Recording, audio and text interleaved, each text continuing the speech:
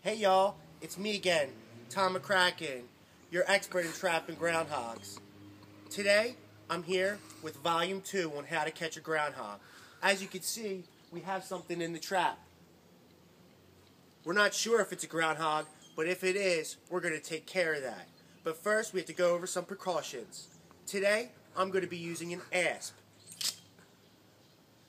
An asp is really good for killing groundhogs if they attack you. But also, if you don't have an asp, you can use something else, like this.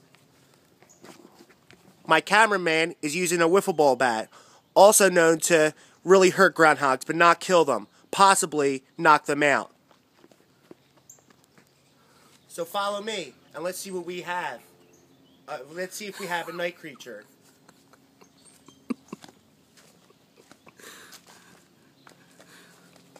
You gotta be really quiet.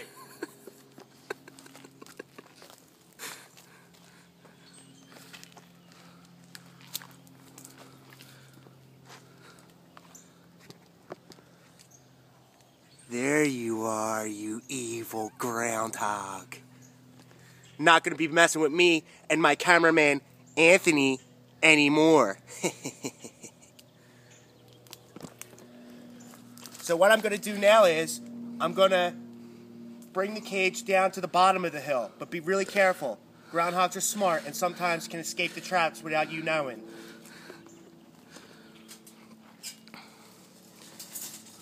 He's a feisty one. Oh, God.